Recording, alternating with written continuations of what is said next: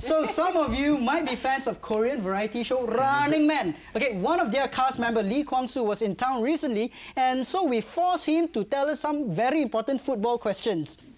You should try running. Yeah. Hey, on your show Running Man, you had three footballers on the show: Patrice Evra, Rio Ferdinand, and Park Ji-sung. How was the experience like for you?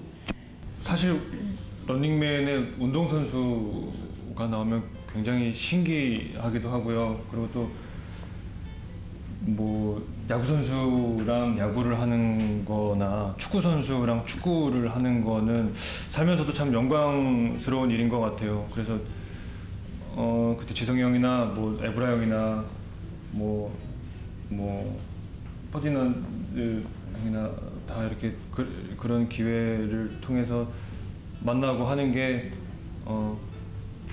일단 출연해 주셔서 감사하고요. 저한테는 평생 잊지 못할 추억이 될 것 같아요. What football team does he support, or which player? Who's his favorite player? 저는 많은 분들 좋아하지만 일단 지성이 형이 제일 좋아요, 개인적으로. 그래서 지성이 형이 지금 뛰고 있는 아이토벤 팀도 응원하고요.